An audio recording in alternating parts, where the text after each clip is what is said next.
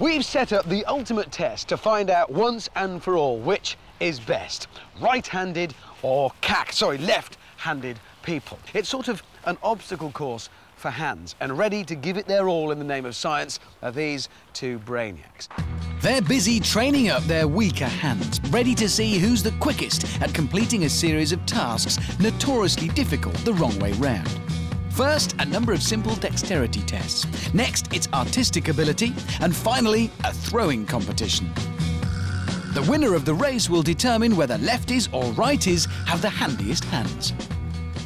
OK, Brainiacs, you're ready to go. Glad to see you brought a huge gaggle of supporters with you there for Mr. Right-hander. And just the one for the left-hander there. OK, so if you're ready, guys, 3, 2, 1, go! Smooth start for both of our Brainiacs. And Lefties dropped it! No, go back, get another egg. Come on, come on! A simple test of steadiness is all it takes to reveal the left-hander is naturally a bit of a loser. But how about some other skills? You knock the hammer in with the nail with the wrong hands. Remember, use the wrong hand. Using tools involves physical strength and control. Two things your wrong hand is woefully lacking. Oh, no! No! Hit the nail, you fool! Well done. Some special left-handed objects now for the righty. But is his wrong hand any good with them? Peel just one potato. Try not to peel your hand. Right, that'll do it. Now, peel a potato using a proper right-handed potato peeler. That's it. No, towards you. A little bit off the bottom there. And around there. Left-handed on it. Yep, that's done. Right, open the bottle of water. Effectively, what we've done here is regressed the Brainiacs to a toddler-like state where their brains haven't gained full control of the muscles they need for everyday life.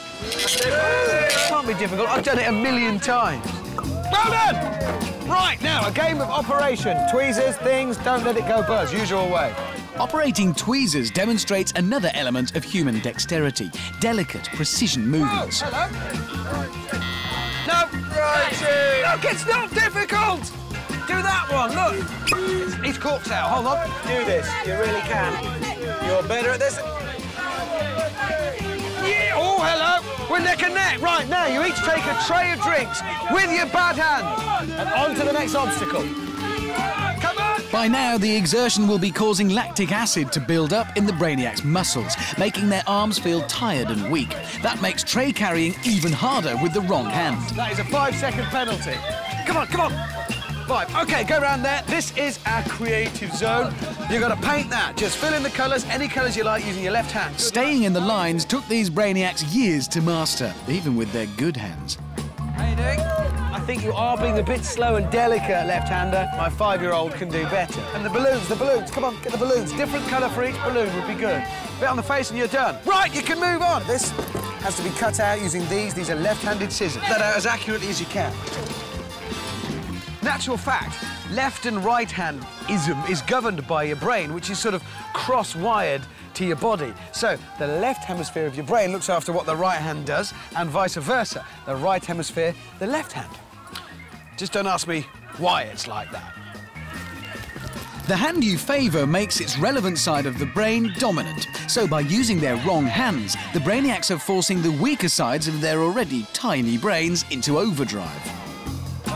As soon as you finish, put the scissors down and make a dash for the line over there for the final event. One's gone!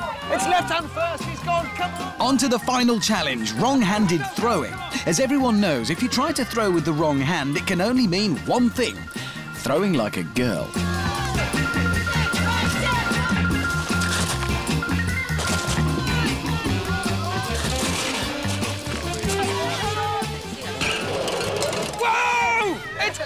Lefties done it! That is it! Science proves it's official. Left is best. Go and celebrate with your fan club. All one of them.